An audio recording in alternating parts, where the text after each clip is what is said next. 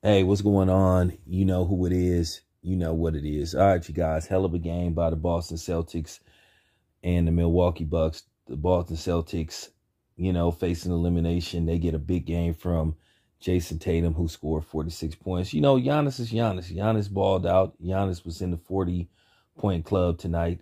I mean, Giannis just is unstoppable. And it's kind of funny. Giannis has perfected his game in every way, shape, or form. Free throw is still sketchy, but nevertheless, um, they don't even want to guard Giannis. Really, you can't guard the man in the paint. It's just like if he's within 3 feet of the basket, it's damn near, money.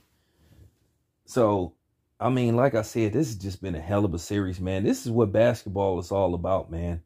And as you can see, the NBA is loving it because pretty much all these series, all these series have pretty much went 6 or 7 games. So, this is what the NBA wants. They want to make money. They want these series to go as long as possible. And you're getting some good competitive basketball. Even though the Warriors knocked Memphis out in 6 games, Memphis gave the Warriors all they could handle. But the Warriors showed their veteranship. And like I said before, man, this was a hell of a game, and this has been a hell of a series. These are the type of series that you talk about for years to come. This has been a real good series, a classic series. Both teams have battled it out and shown that, hey, they won it.